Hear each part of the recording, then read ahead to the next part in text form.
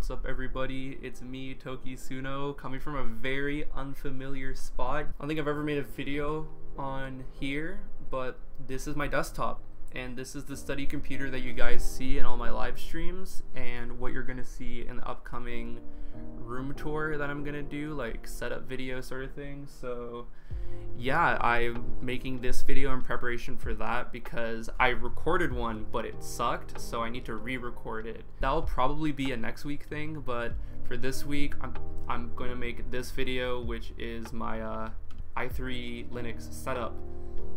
And yeah, I'm just gonna cover some very basic things first. So if I run NeoFetch right here, you can see I am using Ubuntu.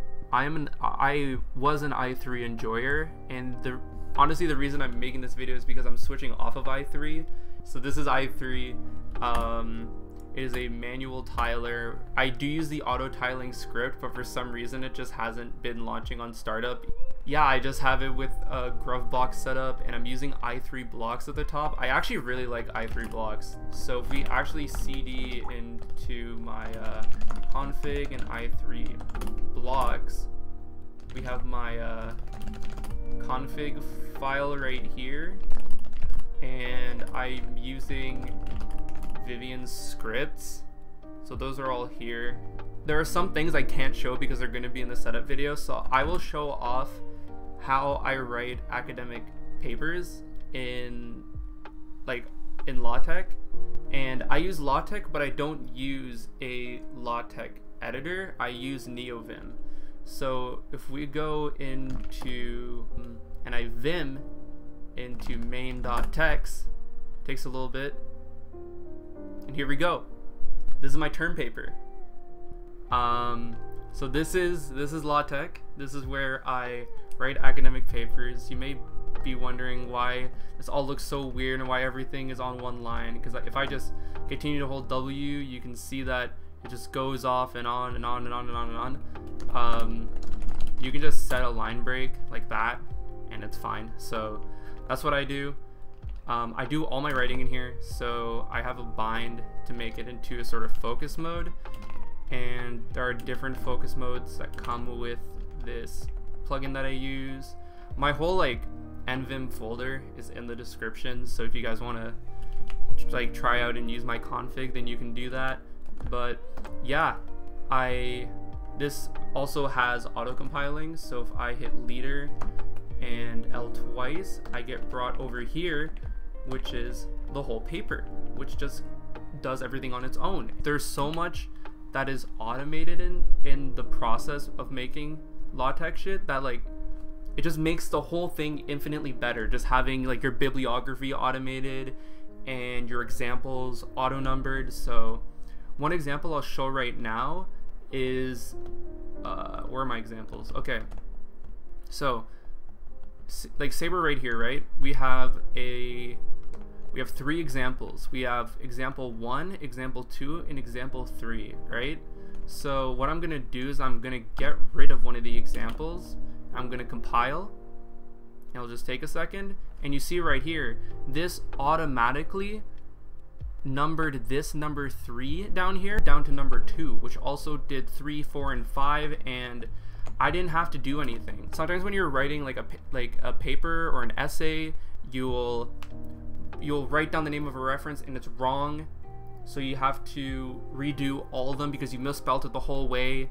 And you can do Control F and then go through every single one, but maybe you misspelled it differently in another area, and then that messes up, and then you look like an idiot because you have typos and it's weird. So to avoid all of that, all you need to do is use this example function, and it does all of it for you on compile time for the entire paper. And you can cite where you got your shit from within the same area. So right here you see I have hfill, which just brings it over, and then I cite my resource and it automatically shows up formatted. Don't need to worry about anything. It's so nice. So before I get any further, you may be wondering what the hell is this ancient looking PDF viewer. This doesn't look like Adobe Acrobat, and that's because fuck Adobe. This shit's called Zathura, and Zathura is my favorite PDF reader. All what Zathura is a very lightweight PDF reader. Uses the Vim key, so I'm hitting Control D and Control U to go up and down the page. This is space, shift, space. And it's very lightweight, and it sort of has the same methodology behind suckless software. I think it might be suckless software. Don't quote me on that. I'm ignorant. And that's why I think Zathura is really great.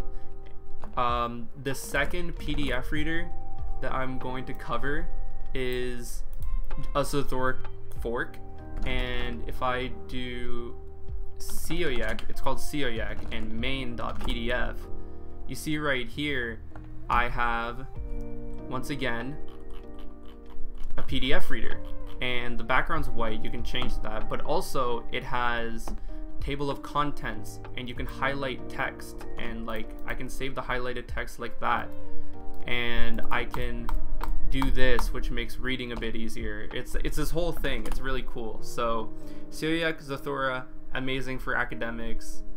So the final thing I want to talk about right here is syncthing. I think syncthing is a godsend. It's really good. It's very convenient to use across multiple platforms, and basically how it works is, like, for the most optimal way for it to work, you want to have a computer, like a home computer that's on 24/7, which acts sort of as a host, and you run the syncthing daemon in the background of the computers or the devices that you have syncthing on. So to show off what I have running right now, so I'm gonna log into my SSH, we're gonna SSH into my computer in the basement. And you see here, this was a ThinkPad. Yeah, I have actually it'll be better if I do it in here. So I have a folder right here called sync, and this syncs across all the computers that I have that run syncthing. So that would be like my tablet and my laptop, this computer, and the computer in the basement. And when I'm on this home nested network, it automatically syncs all the files. And yeah, it's very good. I think before I finish off this video, I'm gonna do a shameless plug.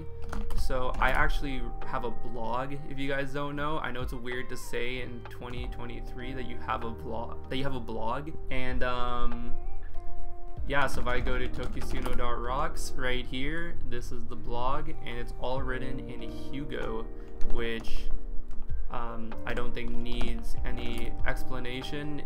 Or any introduction. It is a very good framework. So all of what I do is that if I go into content, posts, welcome.md, this entire thing was written in Markdown. What's another one? Motivation.md. Yeah, so right here, everything here is written in Markdown. Let me actually just make it wider. Yeah, everything here is written in Markdown.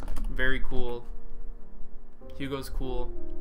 And yeah, this is my sending off to my i3 config. You will be missed. Yeah.